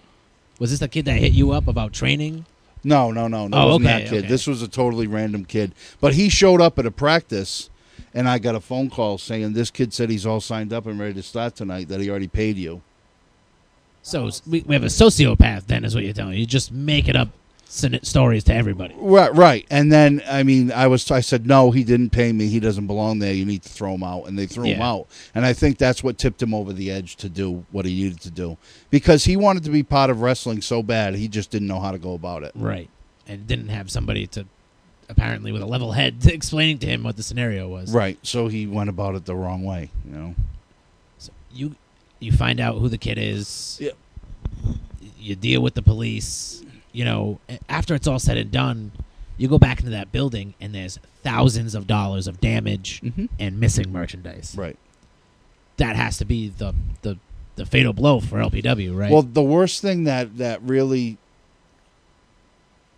got to me was that the police told me that he told the police he was going to do a match with me and kill me. And there was a 12-inch butcher knife hidden under the canvas. He cut a little hole in the canvas and slid the knife in there. And he said he was going to get in the ring when I was in the ring, and he was going to kill me. He told the cops that. Whoa, I see. Now, there's a case of being a good heel. Thank you. I guess I was over. Apparently, Because some kid wanted to kill me. that's that real heel heat, man. Jesus. Yeah, so, I mean, that's the scary stuff, No, he was rocking your suit, calling himself Lethal Paul. He wanted to have a match. You think basically he just wanted to be you? Is that what the deal was? He wanted to be just involved in wrestling wrestling really bad, and I don't think he had the mental capacity to know what to do. Yeah. So it's a shame, but it's a good thing the cops were there that night. That's all I can say, because I'd be in jail. Right. I feel bad. I feel bad on one half for the kid, and the other half, you ruined everything I worked for my entire life, kid. Right. So you don't have too much sympathy for him, but No. I'm on the fence about it. yeah. What kind of damage was done to your ring? I hear different stories about. First of all, it was all set up for a hardcore match. There was a ladder in the ring. Really? There were chairs in the ring. There were garbage cans in the ring. It was all set up for a hardcore match. He cut all the turnbuckles. He was just waiting for you to show up, huh? Yeah. He cut all the Jeez. turnbuckles. He wrapped the ropes the way he wanted to. He modified. This kid had been in there for hours. He modified things to the way he thought it should be. What the hell? He had gear, like T-shirts that he wrote on that he called himself the Heat. Chris Pyro's name at the time. Right, yeah. He called himself the Heat. And Pyro was wrestling for you at the time, too, Right. right? Right. It was just kind of... It was surreal, right? It was out of a movie. You could Yeah. make a horror movie out of it. It was really, like, freaky, but... So that's the end for LPW. Well, I couldn't recover. Right. I couldn't recover, And I'd like... And I'm sure it broke your spirit, too, a little bit. I mean, broke my spirit. Are you kidding me? I went to a deep depression, and nobody knows that until right now, And to all those who said it was an insurance job because my attendance was down, kiss my ass. See, I hadn't even heard that rumor. That was Yeah. like an inside deal. You were behind it and all that. Oh, yeah, that I was the one who orchestrated the whole thing. What are you, nuts? I wanted to run. Why would I be? I wanted to keep doing shows. Why would I put myself out of business? And so at the end of that, is that it for you with wrestling? Have you tried to promote any other shows since then? Yeah, I or- did a UPW show in a high school. I actually did another marketing campaign to every high school in the Massachusetts. I sent a package to every high school in Massachusetts on only one bit. Which school? Hanover Voc Tech. And what was the you said UPW, right? Was that Universal Pro Wrestling? United? What the hell was UPW? Come on, man. We know What that. was it? Yeah, he has no. Let's get no idea. I'm just making up different things. What the hell was the U? What was the U? I forget. I'm going United or Universal, maybe Unlimited. No. It's just Yeah, right. Unlimited Pro Wrestling. You That just was- go and just wrestling forever. That's not me. I was limited. So was the idea the same for the marketing campaign the second time around, or No, it was just hit every school and see if they wanted to do a fundraiser. If I Yeah. got my information out to every single school, I was hoping to get, at least a few bites, right? there were 400 and something schools I sent packages to, I got one back. yeah. I got one back. And it was way too much to go to every school and do my pitch, so I figured I'll send a package. Right. You want to do a benefit, no out-of-pocket cost to you, how can you go wrong? It was a Schools good deal. apparently these days, I don't know what happened. When I was younger, wrestling would be in high schools all the time, Mhm. and now kind of rare. You don't Anti-bullying really- campaign. Yeah. So no wrestling. Yep. Kind of lame. That's all I'm saying. Well, I'd like to see more shows in schools. that's what happened with UPW. I told them they wanted to do a fundraiser. We went there. We talked to their athletic director. We set up a show. We're going to do this, that, and the other thing. I said I'd like to come here a week before the show and address the student body and kind of hype it. Kind of heal to them a little bit. Yeah. Oh, my God, was that a mistake. Oh, man. Show up to the school. They put me in the cafeteria and put a mic in my hand. So So a little fat girl walked by me. I said, you need to sit down and shut up and pay attention because you that meal and it won't bother you. Ay, ay, ay, ay, ay. I'm surprised the show went off. Yeah. Because they were pissed. All of a sudden, the superintendent, teachers, everybody's got me in a room. They're upset. You can't say that stuff to our students. We have an anti-bullying campaign. I said, it's not real. It's to sell tickets. I'm just doing it so that when your teacher, your athletic director gets in the ring against me and my guys, all of the students will want to see him beat us up and go over. And we put the teacher over. We gave him the title, but then did the thing where we take it back from him because he's not a licensed UPW wrestler. So one of those things. How many of those did you said just the one? Just one. Just the one shot for you. That show killed it for me. I went through so much crap. Bull. They made us pay for numerous cops. You know, all these extra costs, right? They tried to get me to cancel the show, and it didn't happen. You know? They ran away with the money. We were supposed to have. I had one of my representatives at the door. They had one of theirs. Those two people were supposed to go in a room, count out the expenses, and then split the money. Right. Okay. Well, that didn't happen. It was my poor sister who was sitting there with that guy. That guy took the money, ran into a room, and shut a locked door. I flipped. I said, this is a bad experience. This isn't going to happen. I ended up making more money than they did, but it was nothing to speak of. I'm surprised. Right, nothing. I broke even is what I did. After I paid cost and all that. And my payroll was good because I told the boys that were on the show, I'm going to pay decent because this is a high school show. I should do okay. Yeah. You know, and I always believe in paying the boys. Of course, yeah. You're nothing without the boys. So it was a decent payday, and I paid the boys, and I pretty much broke even. After advertisement and everything I went through, I broke even. So, but I said after that, I'm done. Tough experience. No more dealing with schools or anything like that. I'm done. So where does that leave you now, Paul? No more wrestling? Well, I got a lot of health problems, and 90% of them are due to wrestling. So I'm just taking care of my health. I'm just trying to. Quality of life is more important right now, so I'm trying to live out the rest of my days pain-free, and I'm losing the battle on most days. Fingers crossed, right? Fingers crossed. Yeah. Here's my advice to young guys coming in the business and this and that. The guys who made the most money in the business, Stone Cold, Hulk Hogan, John Cena, those guys don't kill themselves, and neither should you.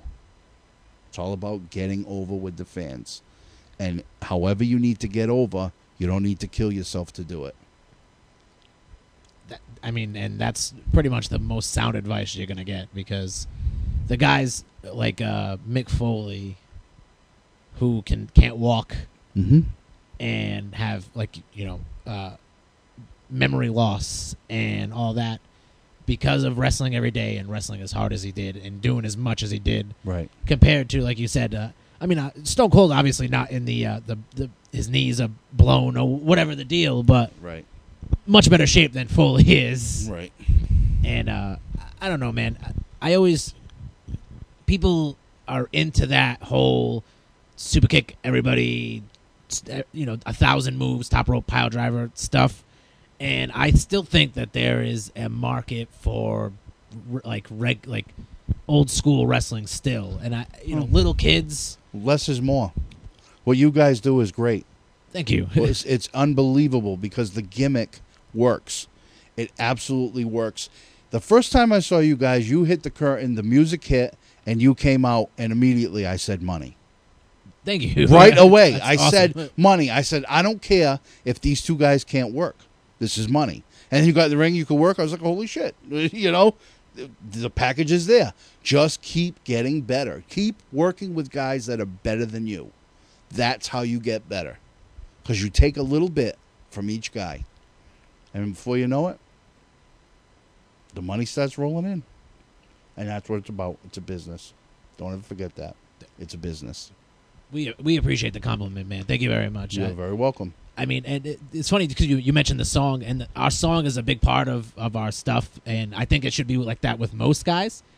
If music doesn't fit you right, everything kind of just looks awkward. Right. And it should give you the feel, the character that you are. And our song is very like upbeat and and poppy and dancey, and that's kind of what we come out and we're live and we want to high five everybody and make jokes and do all that stuff. When you meet somebody for the first time, what do they say?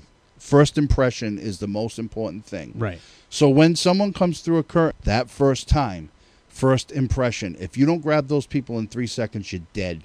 Yeah. You're dead. And you guys, as soon as that music hits, most people know who you are. And even if they haven't seen you before, you win them over in that first 3 seconds. You already got half the battle. Yeah. It's already half the battle. Now, when you get in the ring, you don't turn it off. You're a gimmick. You're a character. It's awesome. It is so unbelievable. I think the first time that I saw you guys work, I came in. Did I come in the locker room and tell you? You did. Money. Yeah. And I was like, you guys, merchandising. Yeah. Merchandising. You can make so much money off of It's this. funny, too, because that was one of the shows that we were literally in between T-shirts. We didn't have any shirt. We didn't have anything for sale, and you were like, why don't you have anything? We're like, no, we usually do. We do. But, it was a Woonsocket show, right? With Showcase? Yeah. We didn't talk about that. Yeah, I mean, we didn't really talk too much about the whole SPW thing, because there was a point where you like working with Chris, right? Yeah. You showed up for a little while. I started the business with Chris. Right. Chris and I sat down in his office, and Chris said, I want to run a wrestling promotion. What do I do? What should I do first? So I built. Him and I sat there, and I'm not saying I did it all by myself. He was very instrumental, but we built the ingredients for this. This was before LPW. We put it all together, And Chris has a little bit different idea of business than I do. So I don't think we saw eye to eye on a lot of things. And my health problems came into play a lot. Right, yeah. And I hope he has no ill will towards me. I really don't. But when I can't be there, I can't be there. And that's just the way it is. My health is bad. It's really bad. There are things going on that I won't talk about that are really, really bad. Yeah. So, but we started the business together, and I tried to go back after a while and help him out again. Yeah, you popped up for a little while. For a while, I remember that. Yeah, and the product that I saw the second time, I was completely not in love with. I couldn't stand it. And so fight my health and go deal with something that I didn't like, I couldn't do it. Right. And John Muldoon has actually been, you can see this, he's got more of a hand. Yeah. So things are getting better, and good. I hear, and they're drawing more, and they pick their production up a little bit. Good. All that. And I think that's a lot to do, again, with Muldoon having more of a hand in things. And I think that's awesome, because Muldoon's the man. Muldoon was my first pick for a booker in LPW, and somebody talked me out of it, and I'm very sad, disappointed. Very, very, I'm mad at myself. I'm straight up mad at myself for not going with my instinct and listening to somebody else about that. Not going with your gut. Yep. So we usually ask at the end, like, if you had any advice for the young guys, but you kind of already covered that. And do you see yourself? I don't think getting back in the ring, right? That's maybe one more shot. The money's right. Yeah, right. If the situation and the money's proper. But do you see yourself running any shows or running a promotion in the future, or is that just all in the past now? It's kind of up in the air right now, but of course I'd love to run shows again. That would be Right. the only thing I would do, is run shows, but it's kind of all up in the air right now, but someday I'd like to do it again. Is there anything else you want to get out there, Paul, before we wrap it up? Anything you want to say to anybody, or?